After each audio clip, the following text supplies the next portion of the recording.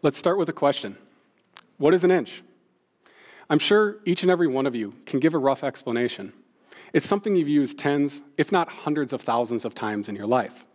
But when's the last time you had to actually sit down and think about what an inch might really be? I'm sure some of you are holding your fingers ever so much apart. I'm sure others are more astutely pointing out that it's 1/12 of a foot. But who here actually knows? See, measurement is all around us in almost every aspect of our daily lives. And it's because of this constant immersion to a measurement that we really don't have to sit back and think about what it really means. For those of you here in the room, think about what it took for you to get here today. The clock on your phone telling you what time it was and when to leave. The GPS in your car telling you where to turn and when. The gas gauge reminding you that you forgot to fill up yesterday. And it's because of that constant immersion to measurement that, again, we just really don't have to think about the underlying science and theory behind it. And it's because of that that each and every one of you probably gave an answer ever so much different than everyone else. Now, for the most part, these varying definitions really don't matter. They're going to be close enough for just about any project you're working on. But what happens when it's not? See, as a society, we like to latch onto certain concepts as a given. It's just easier to process that way. We can take things as an automatic fact and just move on with our lives. But what happens when a concept turns out to be just that, a concept? Or more importantly, what happens when we ignore the fact that this is even a possibility altogether? So back to my original question, what is an inch? Well, what if I told you there was no such thing as an inch?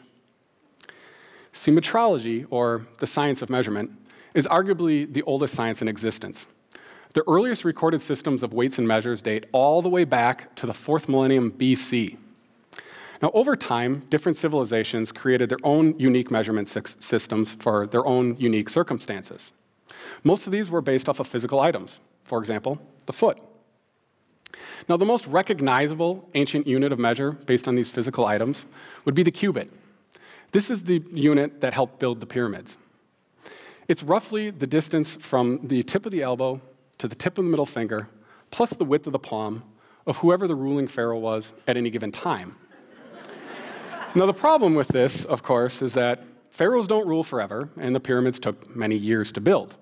So what happens when you transition from a pharaoh, say, the physical size of Shaquille O'Neal, to one, say, the size of Danny DeVito? In fact, it's been found that there were several definitions of cubits that were as much as 4 inches apart from each other. And it's because of this that a consistent consolidation of a definition of a measurement is absolutely critical. Now, one person who could have benefited from this consolidation of units, had he realized the need for such a thing, would have been Christopher Columbus. For those of you who remember back to history class, in 1492, Christopher Columbus sailed the ocean blue. Of course, he set sail looking for the East Indies. And of course, he missed by a lot. Now, one of the primary reasons he missed by so much is because he made an assumption that the estimation of the Earth's circumference he was using was based on the Roman mile, when it was in fact based on the Arabic mile. Unfortunately for Columbus, the Roman mile was about 30% shorter than the Arabic mile. Whoops. Now, you might think that such a large-scale and embarrassing mistake would have led to a rapid consolidation of measurement systems across the globe. But stubborn pride is a thing to behold. In fact, it took about 300 more years for an attempt to do so to actually take root. It wasn't until the French Revolution in the late 18th century when the new French government set forth to create a unifying measurement system across the globe. This was the metric system. It was, of course, based off of the meter, which was the Greek word for measure. Now, pretty soon, this system spread throughout pretty much the rest of the globe. The Industrial Revolution happened. Britain figured it better get on board with the times. And suddenly, we had a global measurement system. That is, of course, except for us pesky Americans and a few other countries almost as stubborn as we are. Now, I'm sure some of you are thinking, okay, enough with the history lesson. This is clearly a problem that we solved years ago. But, as I mentioned, stubborn pride is a thing to behold. In fact, right now today, here in the US, there are not one, but 2 definitions of the foot. First, we have the international foot. This is the foot that we all know and love. And then we have the survey foot. Oh, the survey foot. See, the international foot and the survey foot are almost exactly the same. In fact, the difference between the two is only 1/8 of an inch over a mile. And for almost every person operating in the practical world, they're basically exactly the same. That is, of course, until you are, say, laying out international borders, or, of course, trying to discover the new world. Now, simply defining a system of measurement is only the first step. The next major hurdle to overcome is actually making sure that everybody adopts this system of measurement. And nowhere was this more obvious than on a day in 1628 in Sweden. On this day, the King of Sweden had ordered the launch of the Vasa warship. Now, much like the Titanic, the Vasa warship was considered to be one of the most advanced naval vessels of its time. And also, much like the Titanic, the Vasa warship sank on its maiden voyage. However, very much unlike the Titanic, the Vasa warship didn't wait to sink out by itself in the middle of the Atlantic Ocean. Oh no, the Vasa warship sank almost immediately, just a little over half a mile into its maiden voyage, right in front of all the crowds that had gathered to watch and celebrate its launch. Now, years later, it was discovered that part of the reason for this is because parts of the ship had been built much, much heavier than other aspects of it. The reason for this? There were multiple crews working on the ship. Some of them were utilizing a definition of a foot that contained 12 inches. Others utilizing a definition that contained 11. Whoops. Now, the good news is our Egyptian friends from earlier had actually already solved this problem thousands of years before the Vasa warship ever took sail. But, as I mentioned, stubborn pride is truly a thing to behold. See, what the Egyptians had done was create what was known as the royal cubit master. And this was essentially a block of granite with some marks inscribed on it, defining exactly what a cubit was at any point in time. This was maintained by the royal architect, and all of the workers building the pyramids were given their own version of this, known as a cubit stick. This was essentially their ruler. Now, in order to make sure that that ruler was consistently reading accurately, each of the workers were required to bring that stick back to the royal architect for comparison against the royal cubit master on every full moon. The failure to do so? Death. And as a result, the calibration industry, the industry that I'm in, was born, albeit a little less dramatic today. See, calibration is simply defined by myself as measuring things that measure things. There are far more advanced and intricate definitions available than that, but scientists really like to overcomplicate things. See, calibration is really nothing more than taking an item of a known quantity, also known as a standard, and comparing it against the tool in question that you would like to have calibrated. A very simple example of this would be taking a ruler that you know is calibrated and reading accurately, and taking a tape measure you would like to have calibrated and holding it against that. If the marks on the tape measure line up with the ruler, we know that the tape measure is properly calibrated and reading perfectly accurately. Or a more real-world example of this would be taking an item known as a gauge block, which is basically just a very precisely cut piece of steel, and comparing that against the readings on, for example, a micrometer, as shown here. Now, in order to ensure that we are all operating off of the same definition of a unit of measure, in this case the inch, it's very important that every measuring device in our world be calibrated to a known standard on regular intervals. Every ruler, every tape measure, every micrometer, everything. See, without this, there would be no way to guarantee that the bolt manufactured on the East Coast would fit into the nut manufactured on the West Coast. And this is simply because of the fact that the two manufacturers could be unknowingly operating with subtly different versions of an inch. But if those manufacturers were to have their measuring devices calibrated on a regular interval back to a known standard, we can guarantee that essentially nowhere on the earth that these items are being manufactured will they be utilizing different definitions.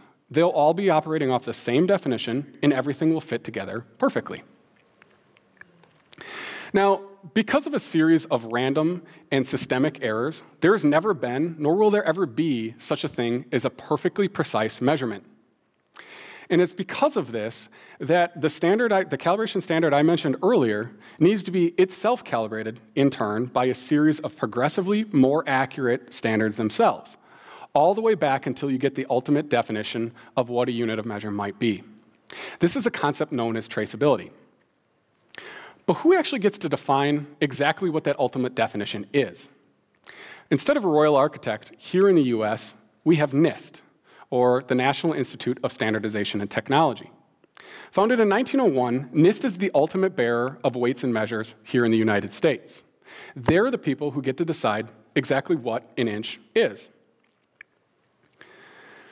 Now, just like the Royal Cubit Master, NIST maintained a physical standard defining length measurement in the United States for many years. This was essentially just a bar manufactured out of platinum and iridium that contained some marks inscribed on it, helping us know what that answer would be. But there's one major problem when it comes to maintaining physical standards, and that's the fact that all physical items wear down over time. This is a massive problem for the one physical item in our world that's responsible for maintaining order in essentially everything. And it's because of this that conceptual definitions to define a unit of measure are far preferred to physical ones.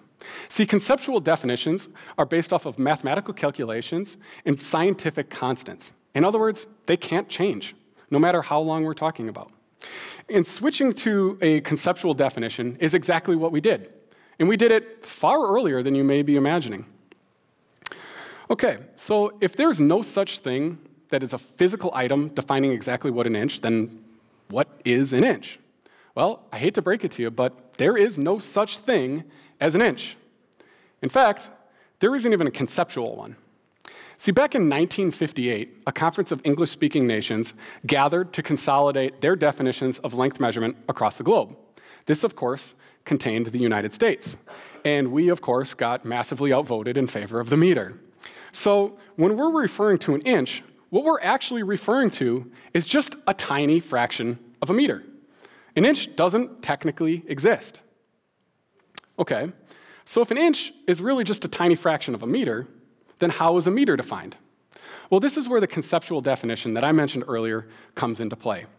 In 1983, based on international agreement, it was agreed that a meter would be defined based on how far light can travel in a vacuum in a very tiny fraction of a second.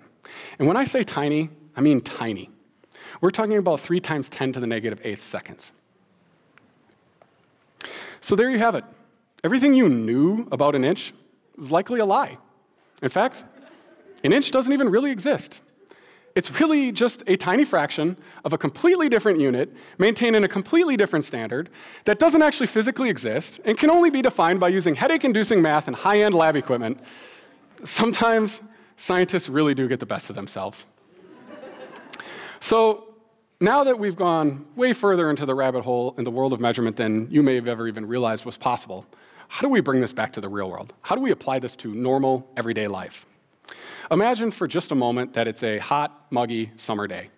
You and your partner finally got around to building that deck that, let's face it, you've been putting off for years now. You've been out in the sun for 10 hours now. You're exhausted. But the good news is you're almost done.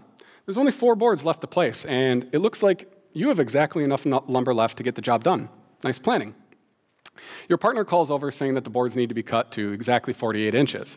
So just like you've done hundreds of times today, you pull out your tape measure, you measure the boards, you get them cut, you walk them over, set them down, and disaster strikes. You realize that every one of those boards are a ½ inch short. And remember, those were the last pieces of lumber you had left. It looks like your day just got a lot longer. In the back of your head, you can hear your grandpa laughing at you saying, measure twice, cut once. But you did that. So for sanity's sake, you pull out your tape measure, check again, and sure enough, the boards are exactly 48 inches. So what went wrong here? Well, the science of metrology tells us any number of things could have gone wrong. Perhaps you and your partner were utilizing different measurement systems. Unlikely. Or perhaps those tape measures weren't properly calibrated. After all, they are just tape measures, and mass production does not mean mass accuracy. The good news is, it really doesn't matter if we ever find out exactly what went wrong. After all, you are just building a deck. It's not a life and death situation. You can always go get more lumber. In other scenarios, you can use sandpaper. You simply don't need a $100,000 measurement device calibrated directly by NIST in order to build a deck in your backyard. In fact, you really don't even need a fully calibrated tape measure.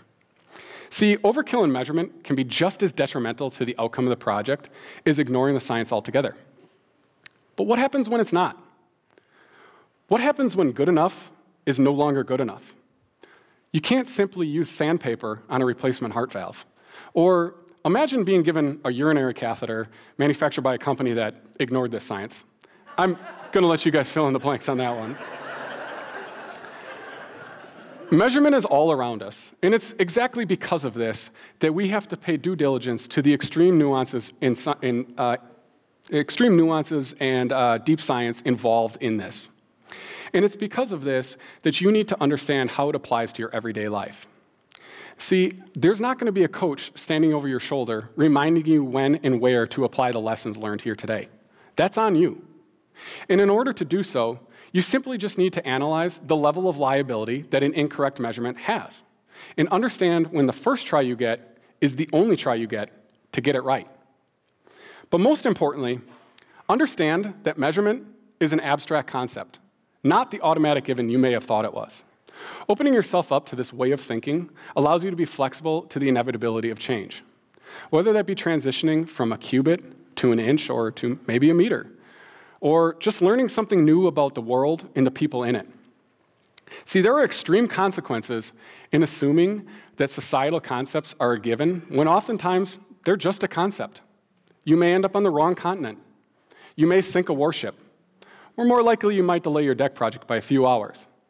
But almost certainly, you'll find out that an inch is not what you thought it was.